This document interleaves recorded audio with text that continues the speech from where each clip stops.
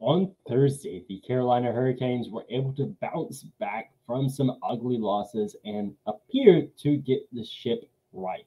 Find out how they did it and what all happened in that game against the Edmonton Oilers in this episode of Locked On Hurricanes. You're Locked On Hurricanes, your daily podcast on the Carolina Hurricanes. Part of the Locked On Podcast Network. Your team every day.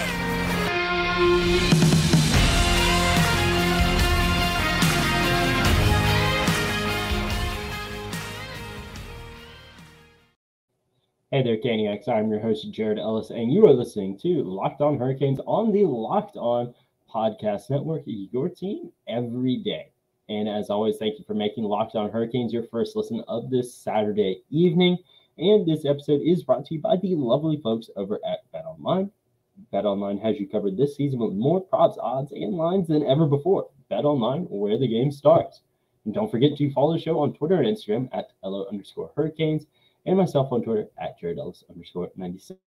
In today's episode, we'll be recapping Thursday's game against the Edmonton Oilers. I do apologize for this episode not coming out yesterday because the power went out here in North Raleigh because there was a wreck and over 1,000 people were without power in my little area. So I do apologize, but we're here to talk about it now. And not only am I going to recap the game, we're also going to hear from Jesper Fast, Jordan Martinook, Andrei Svechnikov, and Rod Brind'Amour all on this game against the Edmonton Oilers. And this was a game that, you guys remember that I was saying that I felt the Hurricanes were going to come in with a chip on their shoulder with this game. They had the ugly losses to Florida and to Toronto. This was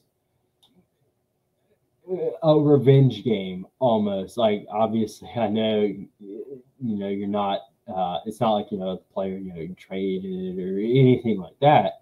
But yeah, it almost had like a revenge game feel. The Hurricanes, just getting embarrassed in those games against Toronto and Florida. And even before then, they're squeaking out wins, but they're for so long, it's like, oh, we got a great first period, crap second period, and then we're eking out the wins in the third. And the Hurricanes, this game against the Oilers, I don't even know where I got that from. Oilers, this was exactly what I feel this team needed at the time. At least I hope that carries over into tonight against Colorado. We'll just have to wait and see. But, with this game, something we've been talking about all season long since Captain Jordan Staal mentioned it, no passengers in this game. You had, everyone was chipping in. 11 different players tallied points in this game. You had, the goal scorers. We'll go through them first. Andrei Svechnikov, the new owner and quote-unquote daddy of the Edmonton Oilers, getting yet another hat trick against this team. Both of his hat tricks this year have came against the Edmonton Oilers. So he is the new Oilers owner. He is the Oilers daddy. And, if no one has updated the Wikipedia page yet, they should probably go ahead and do that.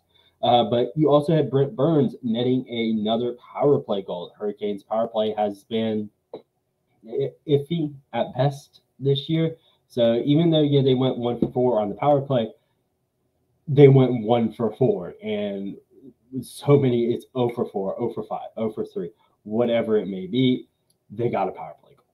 And I'm happy with that. I am so happy with that. And it being Brent Burns, of course, we love that. You had Jordan Staal finding the back of the net, Jordan Martinook finding the back of the net, Jesper Fast finding the back of the net. Hurricanes won this game 7-2, if I remember correctly, if my math is correct. But it's you got your top guys. You got Andrei Svechnikov, a guy you want to score goals. He's scoring goals. Brent Burns, another guy you expect to score goals. He's doing it.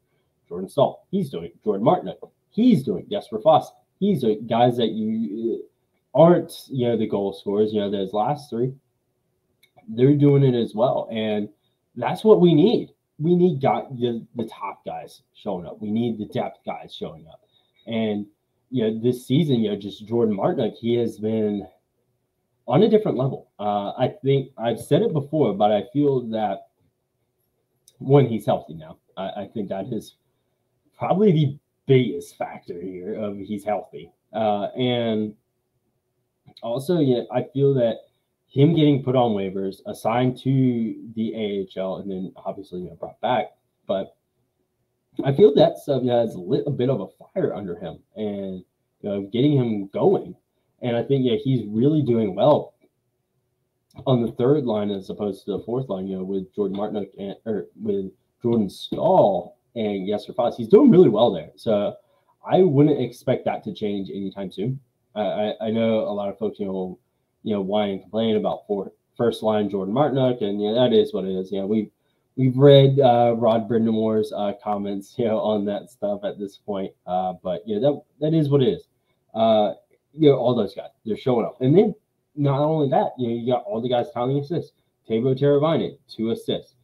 Sebastian Aho, 2 assists. Marty Necas, 2 assists. Jordan Martinook, also an assist. Jacob Slavin, an assist. Brady Shade, an assist. Jesper Fast, an assist.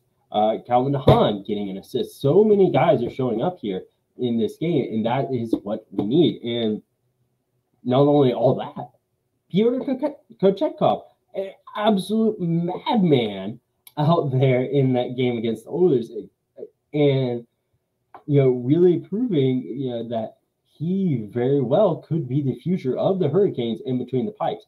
Because just before I went to record yesterday afternoon before the power went out, it was announced that Frederik Andersen was placed on injured reserve. So we'll see how that plays out. So far, I haven't seen anything about what the deal is going to be with him. I saw someone did the math. He's obviously out tonight against Colorado. He could be back at the bare minimum, could be back in time for the Chicago game. But that is the absolute minimum time he would be out. So we'll just have to wait and see with that. This is going to be interesting to see how it plays out. If Pyotr continues just on that game against the Oilers, just wasn't a one-off. If he can, continue that and just kill it out there, he's shown a lot of promise in the little bit we've seen with him. I said that I think next year we could see him make the jump up to the NHL, because remember, after this season, Frederik Andersen and Antti Raanta both are unrestricted free agents. They both signed 2-year deals. So we'll see how things go. And I've talked about it many times that pretty much ever since Cam Ward's prime ended, the Hurricanes haven't had a legitimate, long-term answer. Cam, he played past his prime here. We've talked about that at length. We're not going to talk about it today. But Peter, he wasn't, first off, Scott Darling, they brought him in. That wasn't it. Peter Mrazek, it's short term. Curtis McElhinney, short term. James Reimer, short term. Alex Dukovich, someone a lot of folks thought, could be the future. Yeah, he looked great. He was called a finalist here. He gets traded to Detroit. And now, you bring in Frederik Andersen, Antti Raanta. But they're both 2-year deals. Both on the wrong side of 30, injury prone, and that's not going to be your goaltender 10 years from now. So, we'll wait and see. I think this could be a big opportunity for him. And, with this game against the Oilers, and likely a decent stretch here, he should seize his opportunity. It'll be interesting to see what happens. I don't think it'll be the same situation as a couple years ago when Ned had his Calder finalist season, where you're kind of rotating 3 goalies, when we had Peter, James, and Ned. I don't think it'll be like that. I think whenever Freddie's back, Pyotr will get sent back down to Chicago. I think that'll be the case, unless he just blows everyone's mind with his play, which wouldn't surprise me. But that's just something we'll have to wait and see. But getting back on track with this game, Andrei Svechnikov, he had his second career regular season hat trick. second hat trick this season, second hat trick against the Edmonton Oilers, and absolutely crazy. He is the 5th player since relocation to have multiple hat tricks in a season, adding his name to Kevin Adams, Buffalo Sabres GM, Sammy Kapanen, Jeff Skinner, and Eric Stahl. So congratulations to Svech, first and foremost. Absolutely killing it. And also, he is the first player from the 2018 draft, or at least at the time of that game. I don't think it's happened since then, but he was the first player from the 2018 draft to get to 100 goals. As of right now, he's on pace for 64 this season, absolutely killing it. I said at the beginning of the season that I thought we would see Andrei's first All-Star appearance this year, and he is absolutely playing like that. The dude is absolutely killing it, and he is on another level this season. If you've been around for a while, you remember when he signed that 8-year extension last summer. I said that I want to see him take these kinds of steps forward. As a leader, getting out on the ice, putting pucks in the back of net, being more of an offensive force. It's obviously a good defensive force, but take the next step with the offense. He got his first 30-goal season last year, and he's on pace to more than double that this year. We'll see what happens, but he's absolutely stellar.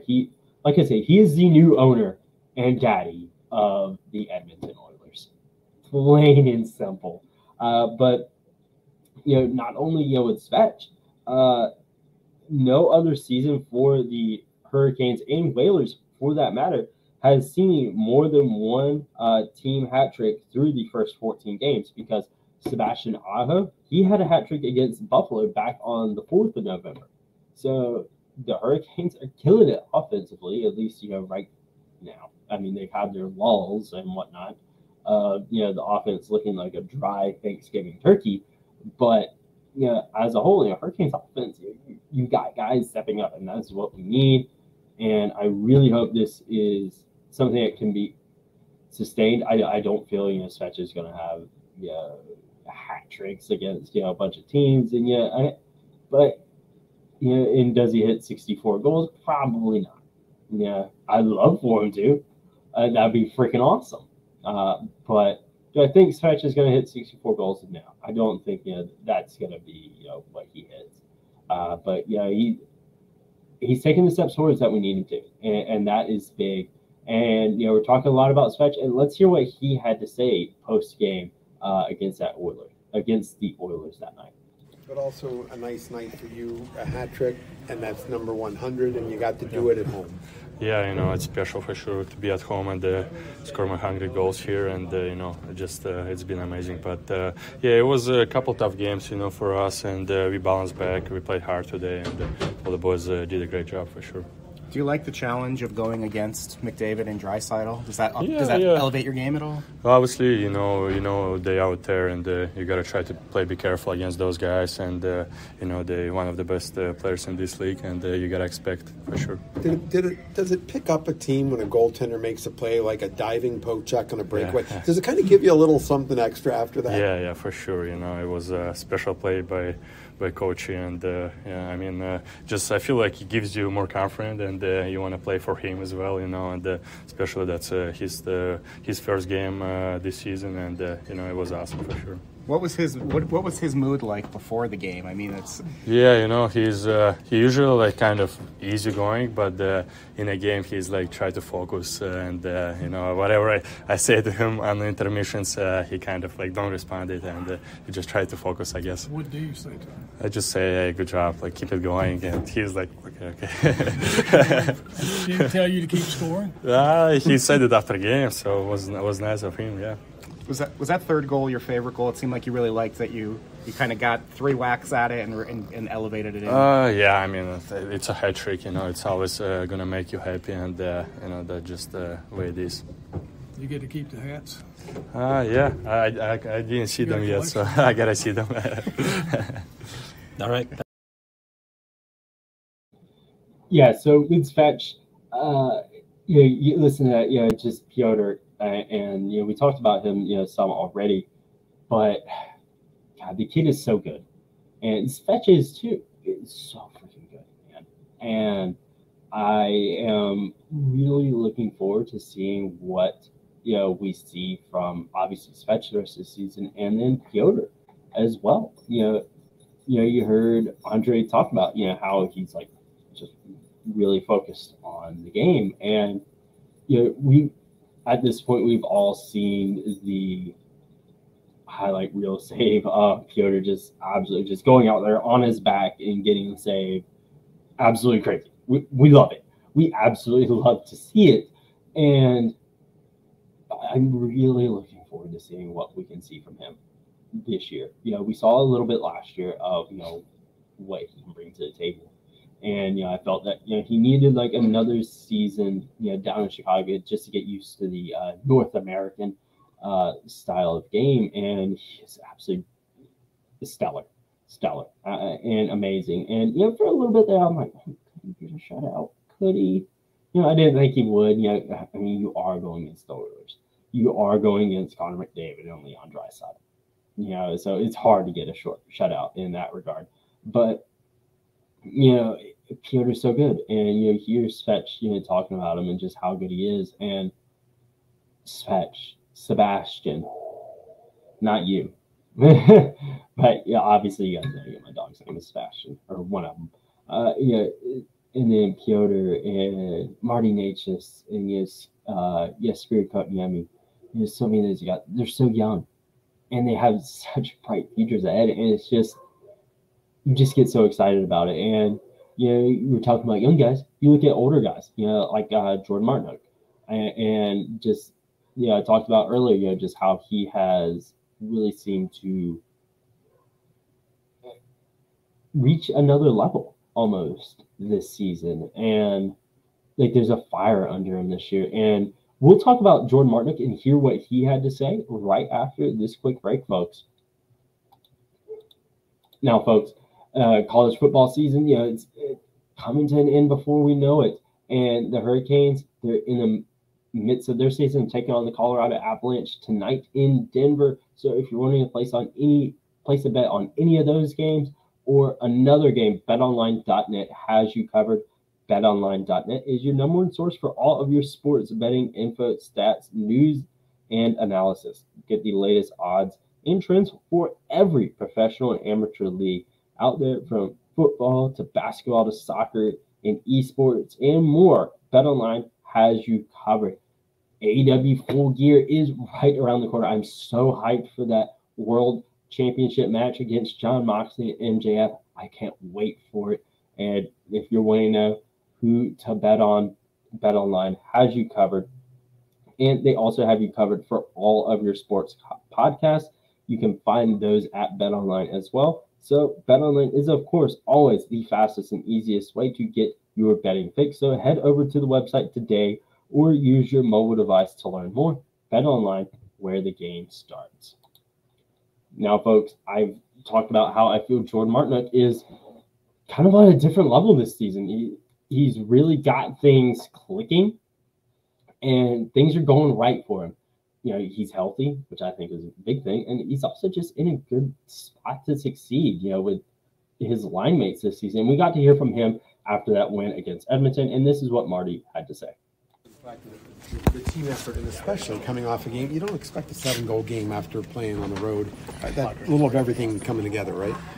Yeah. I think it's almost better when you know what you're up against. There's their best player in the league, and probably, I don't know, second. He's right up there too. So I think everybody was pretty dialed in, knowing the challenge that you gotta be dialed in against those guys, and their supporting cast is playing really good right now too. So it was a good game to come back to. It was fast, and I think just what we needed. There was something about. Can you describe your goal to us? Because it was something to watch. You hit it once, you hit it twice. Yeah, I just tried to get underneath the D-man, and then I seen it come back out, and I just hit it. I was just trying to keep it there. I wish I had that athletic ability, but hey, it worked, and I'll take it. Aaron Judge.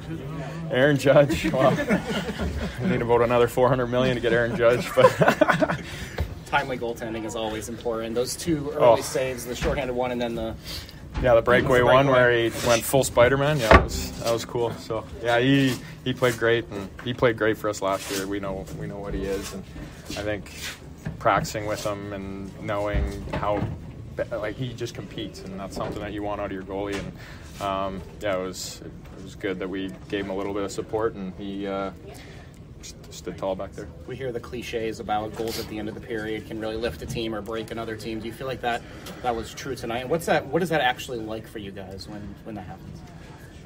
Yeah, no, you never want to give one up, and it's always nice to get one with a little bit of time left, and it just gives you the little, what is that? I don't know what that made. That made it 3-1 or 3-1 or 4-1. Yeah, at the end of the first. Yeah, so it's just nice to have that going into the next period, and a little buffer. You always like a buffer. So yeah, those are big goals, and definitely if you're on the other end of it, it hurts a little bit.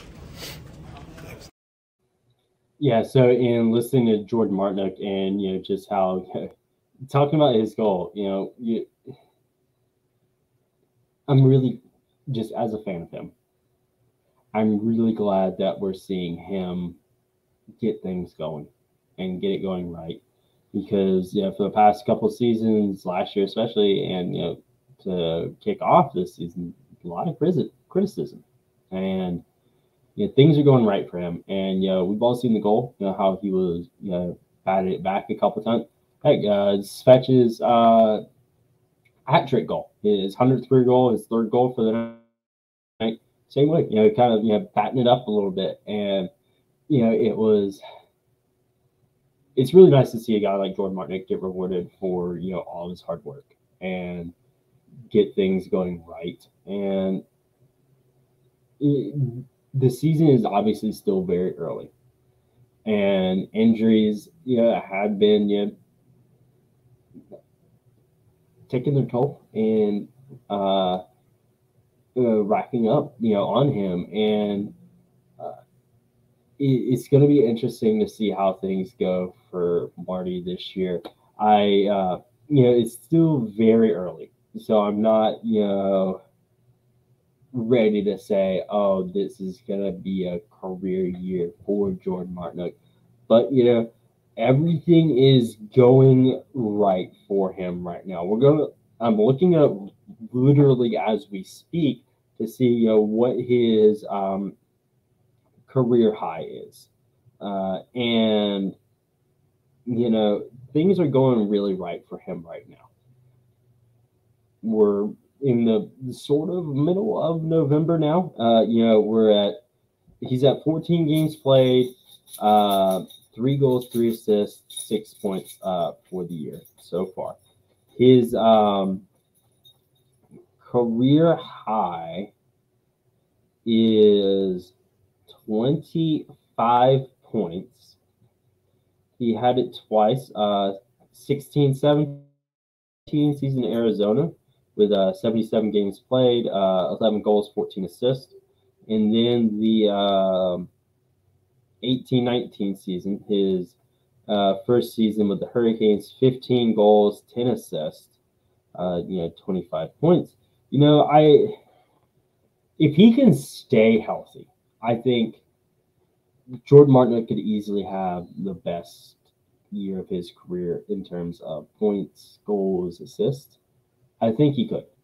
I really think he could. He's off to a heck of a start.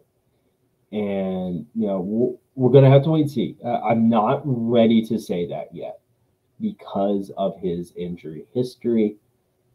I just don't know. I love Marty. I love him. You guys know this. You guys know. I went out drinking with him a couple years ago.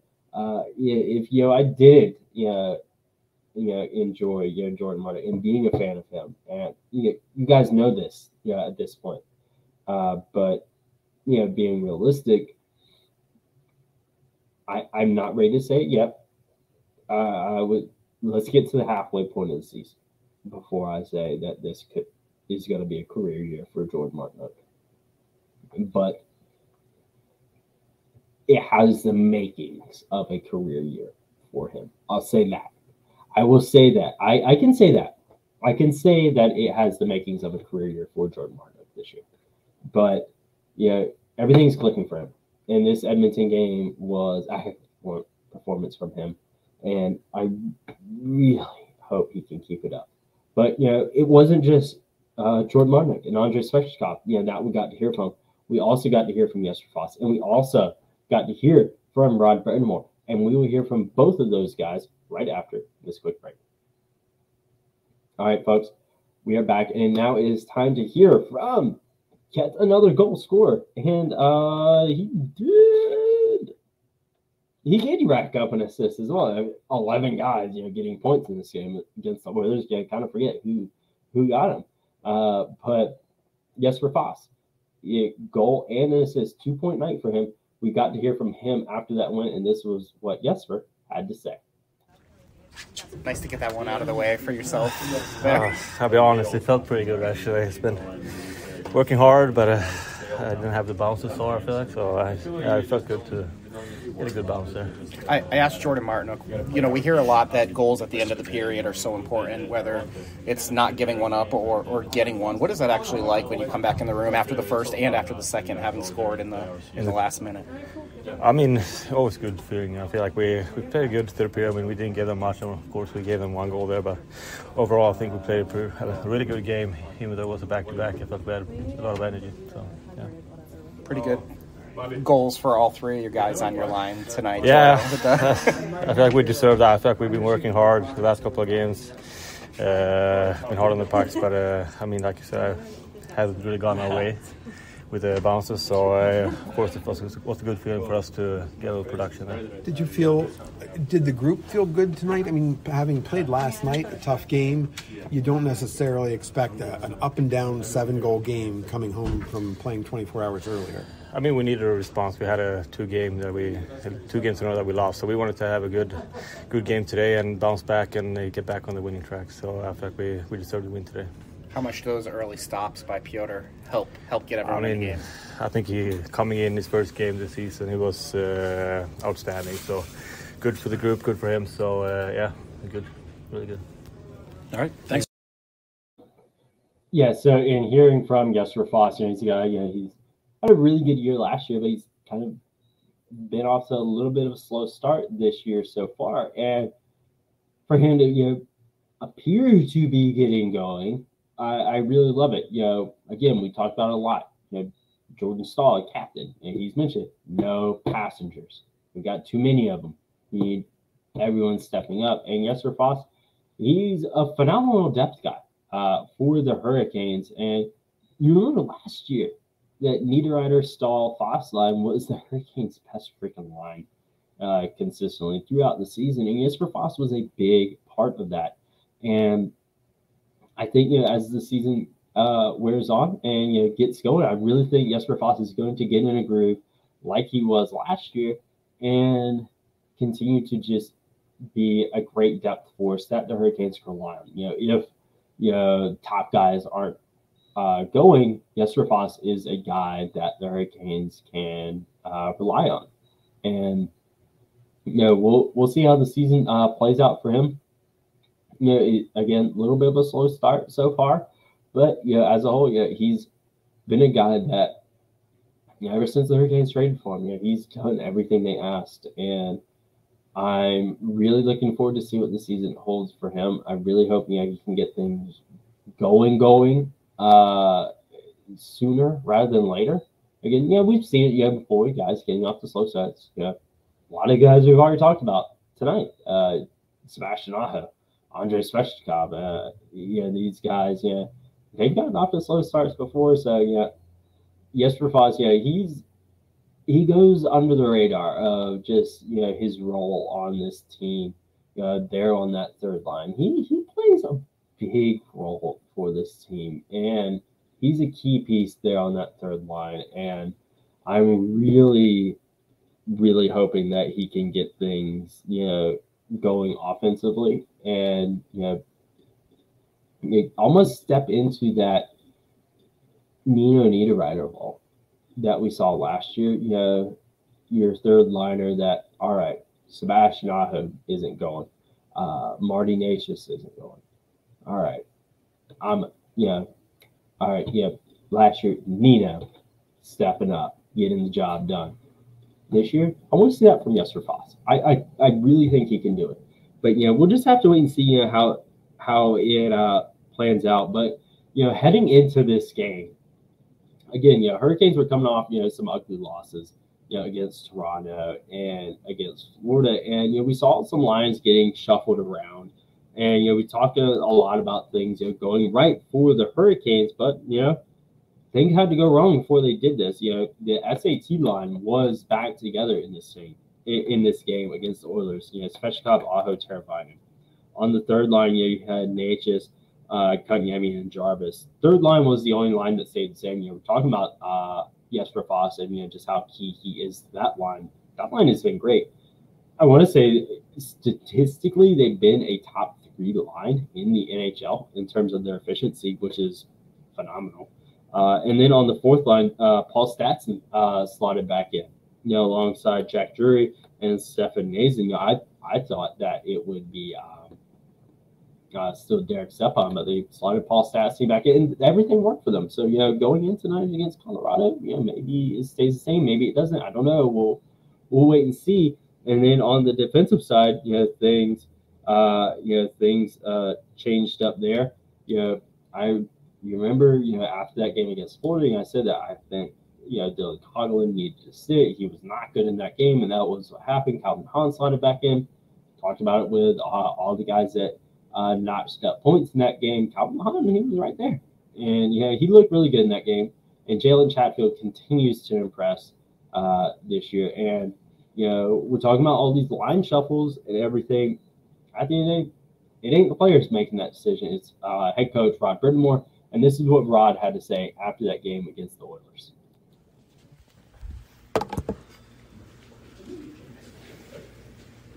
Rod, there are quite a few good things happened tonight. I'll let you pick one. Where do you want to start with about things you liked about tonight? Well, the win, I guess, if you want to go in order. But really like, Kuchi's game. I mean, he came in tough spot against, a high-powered team, and, he made some huge saves there. So that's the difference in the game for me. It's just, kept us in it there early, and then we just kind of settled in, and, but that was probably the second thing. Fast said after I asked him, you don't expect to see an up and down 7-goal game after coming off the road 24 hours early, and his response was good. He said, we needed a response. That's why we had this game. Yeah, well, we did, and it's tough because what is it? I think the previous 2 games, I think we had some, 80, 90 shots, and you get 1 or 2 goals over the last stretch. It was going to even out. It just kind of does, and it's kind of what happened tonight. I don't know that we had a ton of quality chances more than any other of these games, but it just happened to get in for us. So, again, I thought it was a good bounce back, though. Chekhov had a couple of early saves. It seemed like stopping a penalty shot. Yeah, he huge. could take it from there and build right. it. I mean, it's a turning point in the game, I think. At that point, we're, momentum would just flip, right? And then you had that other breakaway where we have the puck at the blue line and we trip on, and all of a sudden it's a breakaway. And, those are 2 right there that, huge saves that could be difference makers. So, kind of a weird penalty shot call, but it's, that goes against you sometimes, and that save is crucial.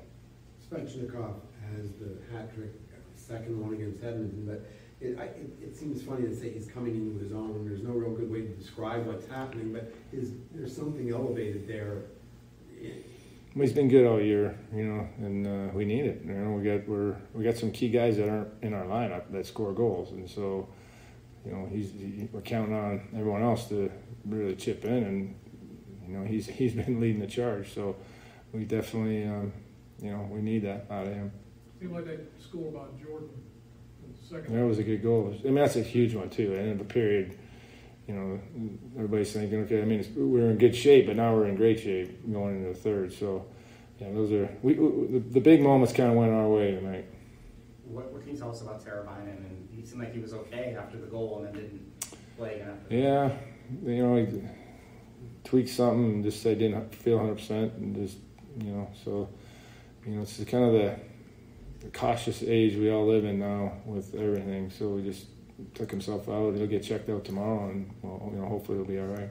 Was it good before he gets hurt? It seems like maybe he turned a little bit of a... Yeah, I thought he was playing well. That line was good. It just, again, injuries is just kind of things you can't really control. Seemed like kind of a classic Martinook. Yeah, for sure. And he's a guy that's been actually not talked about too much in these, into the scrums or whatever you call these, but he's been solid all year. He's been really effective, and it's nice to see him get rewarded there. All right. Thanks, Rod. Thanks, everyone. Yeah, so in hearing from Rod Brind'Amour, talking about this game, echoing a lot of the stuff, we've already talked about tonight. But, one thing I forgot to mention earlier when we were talking about how good Andrei Svechnikov has been against the Edmonton Oilers, one thing I want to leave you guys with is Sebastian Aho in 12 regular season games against the Edmonton Oilers. He has had 22 points. Absolutely insane. And now the thing about Rod Brind'Amour mentioning that penalty shot, it's weird, and Piotr coming up big. You'll love to see it, but Rod echoing a lot of the things that you have already talked about, and following that 2-assist game against the Oilers, Sebastian Aho is now 5th on the all-time franchise point list, and we're going to look to see where he's at, because I remember the Hurricanes posting about this earlier today, so we're going to look and see where he's at just before I leave you guys before the night. And again, absolutely crazy to think about just Sebastian Aho. He's so young, and he's already 5th all-time. He's at 418 career points, 5th all-time, and he's right behind his head coach, Rod Brind'Amour, at 473, who has 4th place. I do very well think that, Sebastian Aho, should things go right, very well past Rod this season. Should things, really click for him. I'm expecting a big year for him. So far, Svech has been the one that has really showed out so far, between the two of them, and capturing like the headlines and the highlight reels and all that stuff. But I think Sebastian could do it. And then above that, you got Kevin Dineen at 544 points. Eric Stahl at number 2 at 775 points. I'm still holding out hope for him to extend his second place. Just bring him home. Bring him home. And of course, at number 1, you got Ron Francis, the one that is probably keeping Rod Brind'Amour out of the Hockey Hall of Fame at 1,175 points as a Hurricane and Whaler. But that does it for this episode of Locked On Hurricanes. If you're listening to it on this Saturday, November 12th, you will know that we got the 3rd year anniversary live stream later tonight. So make sure you come on out to that on YouTube. Of course, it will be available on YouTube later on. It'll be available on all streaming platforms later on as well, so you can go back and listen to it. So I will talk to you guys in the next episode of Locked On Hurricanes, which will be that live stream. And so make sure you are following the show on social media on Twitter and Instagram at LO_Hurricanes, and myself on Twitter at JaredEllis_96. And I will see you guys in the live stream.